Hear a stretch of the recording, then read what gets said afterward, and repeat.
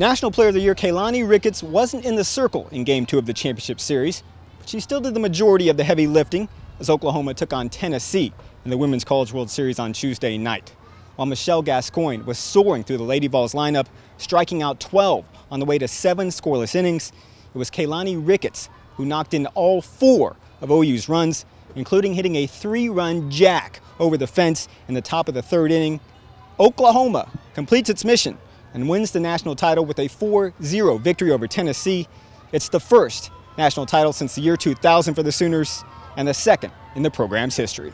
We were very, very pleased to represent the University of Oklahoma as well as the state of Oklahoma, and you've heard a lot about it this week, and that is who we were representing. It's not, the phrase is more than ourselves. We had a lot of people that we wanted to give pride to, make happy, and just forget about things that have been going on in the last 3 weeks or so.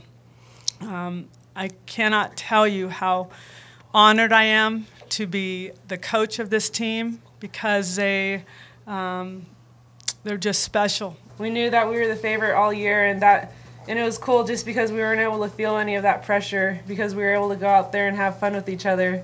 And just the fact that our lineup has so much depth with the pitching and the hitting, it makes it even more relaxing out there, and it's easier to not press.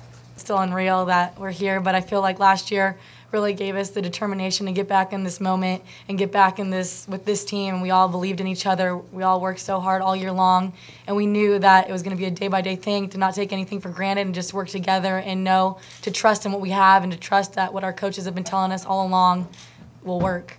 I wouldn't choose another group to play with, and we've been so close, and we've gone through so much together. It's been a blast to get to play with them, and I mean, this whole team has the biggest heart, the most strength, and the most fight, I guess, in any team I've ever played for, and it's amazing to be able to play with these girls. This class had a big part of the reason why I chose to go to the University of Oklahoma, and I thank them for that. You guys are so awesome. You've really changed the face of this program, and you've made me proud to keep playing here, and I'm going to hold it down for you. Love you guys. I want to congratulate the University of Oklahoma.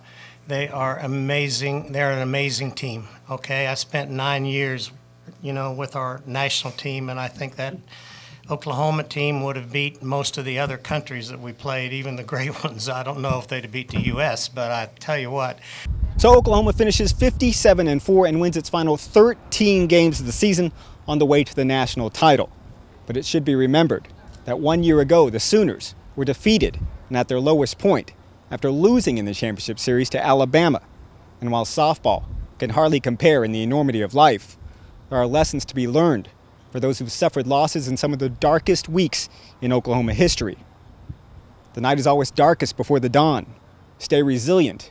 You can rebuild, and you can come back stronger than ever. Reporting from Hall of Fame Stadium in Oklahoma City, Damon Fontenot, News OK Sports.